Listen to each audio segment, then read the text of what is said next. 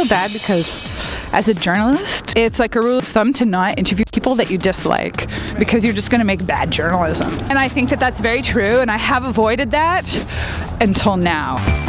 Lunch! Okay, there it is. That's the gallery sign. I just don't want to be rude.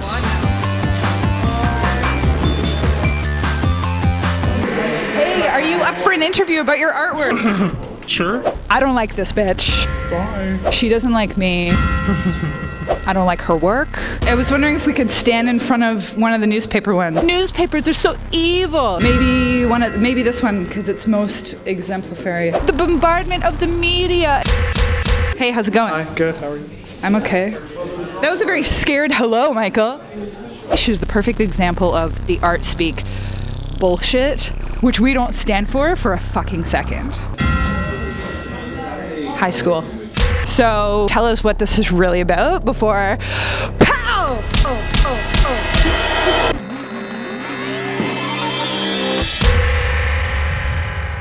I'm interested in knowing about your artwork because I wrote for the Globe and Mail. Where does this come from? Like, what is this?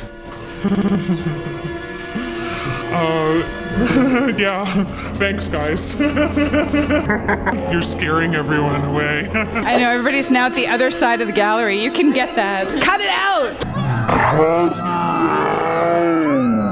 And that's from newspapers too, right? Yeah. Okay. In a very basic way. The kind of fragmentation and repetition that happens with the kaleidoscope happens with the news media as well.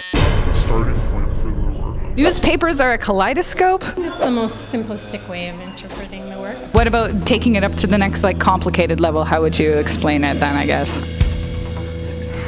Press release said something about the bombardment of the media. I feel like that's something that's very fragmented and on the other side of things. Is there anything new with saying something like that? I'm not feeling it with this interview, to tell you the truth. ArtStars is all about breaking the art world script. There's other ways of communicating than this. Like putting the media up on the walls. Thanks.